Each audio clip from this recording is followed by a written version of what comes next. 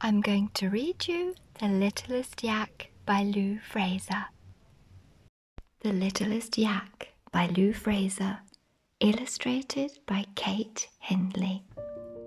On the tip of the top of a mountain all snowy, where the ice-swirling, toe-curling blizzards were blowy, in a herd full of huddling yaks, big and small, lived Gertie, the littlest yak of them all. Now Gertie was great at being a yak, with the curliest, whirliest wool on her back. She could clip-clop up cliffs, no matter how slippy, on little yak hooves that were splendidly grippy. Yes, Gertie was all that a small yak should be, but there isn't, she sighed, any bigness in me. I'm the yak at the back who is stuck in her smallness. I want to grow up and have greatness and tallness, with the hugest of hooves and humongous horns too. There isn't a thing that a big yak can't do. But yaks, Mummy smiled, are all shapes and sizes, and bigness can come in all sorts of disguises. Maybe one day you'll be huge, you'll be tall, so don't rush to grow up when it's great being small. Yet as night tiptoed in and the stars filled the sky, from the heart of the herd, Gertie sighed a huge sigh. Hugeness and tallness seem so far away. I don't want to be small.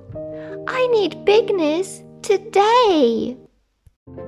So Gertie began on a growing up plan and ate every veggie a little yak can. She pattered up mountains, she clattered down hills, she hopped and she skipped, and she never sat still. And she read lots of books to make her thoughts grow, because grown-ups have big things to think and to know. And though Gertie hoped and she wished and she tried, the days slipped away, but no growing arrived. What if, she sniffed, I'm a yak who can't grow? And a salty tear plopped from her cheek to the snow. But wait, what was that? Something was coming. 100 yak hoofbeats were steadily drumming, and leading the herd in a snowflakey flurry was Mummy Yak grunting, "Oh, Gertie, please hurry! Look up! A yak stuck on the craggy cliff's edge at the end of the narrowest, rockiest ledge.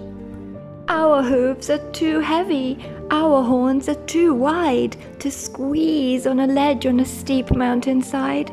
But you are our littlest, grippiest yak. Only you can squeeze up there and bring that yak back." You need me? Gertie gasped. Because I'm so small?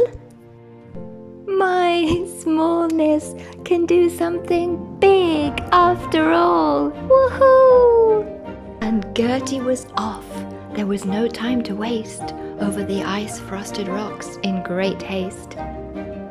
Up higher and higher, leaping and springing, then onto the ledge where a yak shape was clinging.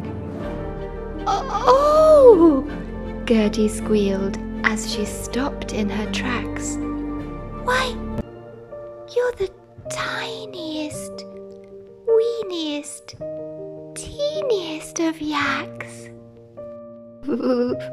I wanted to clip-clop up cliffs. The yak shivered, but I'm not very grippy. And his teeny horns quivered. Well, gripping, smiled Gertie, is what I do best, Just hold on tightly, and I'll do the rest." So onto her back the teeniest yak leapt, and down through the rocks and the ice Gertie swept. Home to the herd far below, cheering loudly. "Gertie, you did it!" They all grunted proudly. "You did it!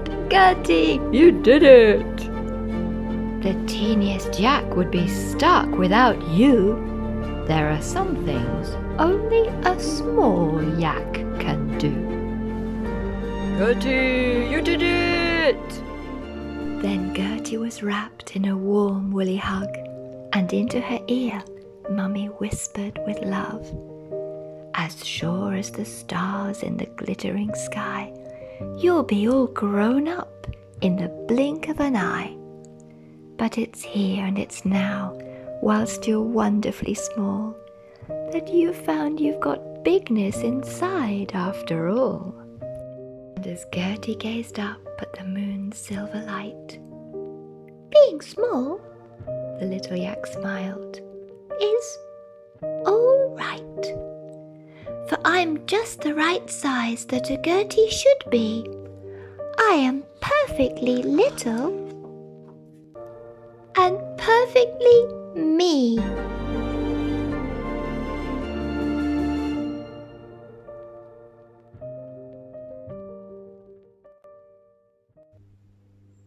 I hope you enjoyed that story. If you want to hear more, subscribe. Bye-bye.